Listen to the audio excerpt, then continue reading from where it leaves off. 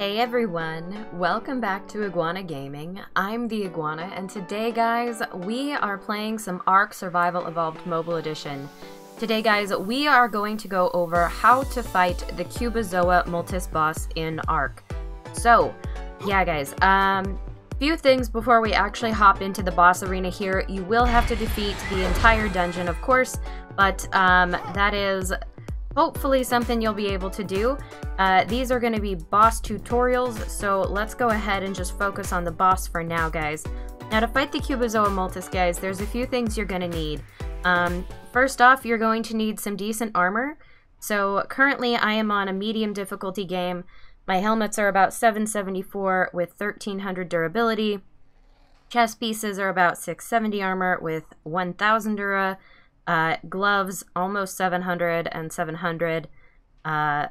Leggings, 800 and 1000. And then you'll actually be using you won't be using flak boots for this. You will want to put on instead either frog feet, or you can use regular flippers as well. I happen to have the frog feet on me today, so that's what we'll be using in this dungeon.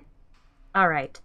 Now, before you go into the actual boss room, guys, I do want to make sure that you have enough weapons. So you are going to probably want to use an Ascendant Compound Bow. That is my favorite weapon to use against the CUBOZOA MULTIS.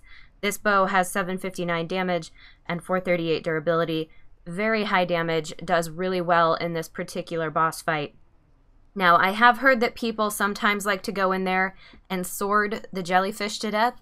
That's not my preferred method because the jellyfish do a stun attack that can raise your torpor and knock you out, so it's a little bit risky. But if you are comfortable doing that, you can also choose to use a sword or a pike if you want to get close to the jellyfish. Alright guys, now before you go in, please make sure you've eaten food, got that full. There we go. And you want to make sure you've also drunk some water, because you cannot eat or drink in this particular arena because it is in fact an underwater arena. Okay guys, I think we're all prepped, so we're going to go ahead and hop in right now. Alright, so here is the CUBOZOA MULTIS. Let's go ahead and pull out our bow. And swimming in this arena is actually pretty easy, and you are going to be pretty quick here. Now, the jellyfish is actually a super fast boss, so you are going to have to be careful. You don't want to let him get too close, so I like to keep a good amount of distance here and aim a little high, because there is some drop on the arrows here. Alright, you just don't want to let him hit you, because he will stun you. It will freeze you in place, and it does raise your torpor, which is quite dangerous, because they can kill you if they raise your torpor high enough and you get knocked out. Alright, that is almost enough arrows here. Alright, should be one more. There we go.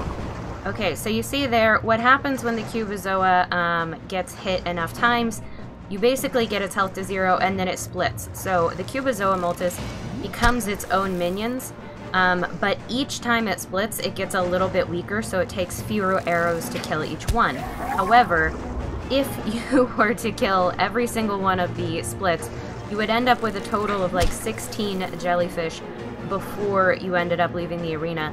And it can get to be quite a lot, so sometimes I like to I like to get them to about this stage and then start taking down just whatever one might be weakest, because they only take one shot to kill after a while if you have a good enough bow.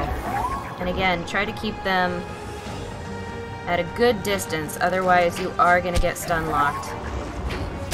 There we go. Alright, so far so good. If you get too many, they can kind of spread out all over the arena and become a bit of a crowd, which is not good either. So this is another reason to just kind of kite them around the edge of the arena. I like to stay up top so I don't run into the rocks, and it makes it easier to get the drop on the arrows right so that I don't miss my shots. Alright, we better move. I like to take no more than about 2 shots every time I pause.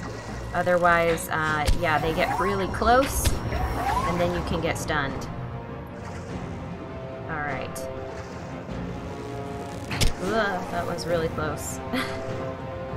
There we go. Get our distance back. Perfect. Alright, now they do split into random directions, so if they split around you and get you surrounded, you just want to make sure you swim past them really fast and try to avoid getting stuck between a few of them, because that can be super bad. Alright. Now some of these have stopped splitting, so we are getting pretty close here, I think, to actually defeating this boss. Looks like they've all started kind of going in random directions here. Sometimes they will do this if you get down to the lowest sets of jellyfish. Alright, and you see I'm already out of food, guys, so this is why I recommended eating right away, because you can't eat in this arena, and you do run out of food in this arena really, really quickly every time. We came in here with full food, and we're leaving with almost nothing. Ugh, a little too much. And if you get hungry enough, you will start to lose health.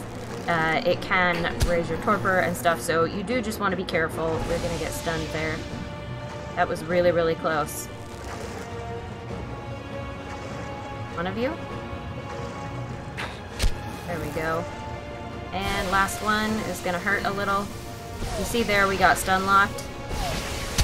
Now, luckily, there we go. We can still fire an arrow when you're stun locked, but when you're electrocuted, you can't actually move, and you can see there your torpor does rise, and you can't actually drink stimulants while you're underwater, so it is something to be careful of. You don't want to get electrocuted while you're in the middle of that fight. Alright guys, so that's it. Once you've killed the last of the weak little jellyfish, you are pretty much all set. That is the end of the boss fight, guys, and then you just can either wait for the teleport or you can choose to teleport out. But pretty easy boss fight. The CUBOZOA MULTIS is definitely one of my favorite bosses to fight. It's just a super, super neat boss, guys, and I really enjoy it. So don't be afraid of coming in here and fighting this guy. He's not that difficult to beat if you come in with the right equipment. So guys, I do think that is going to do it for this particular tutorial. So if you did find yourself enjoying this one at any point, guys, please do remember to hit that like button because it seriously helps me out. And if you want to see more content like this, you can, of course, subscribe. I will catch you all in the next one. Signing off, this is the Iguana.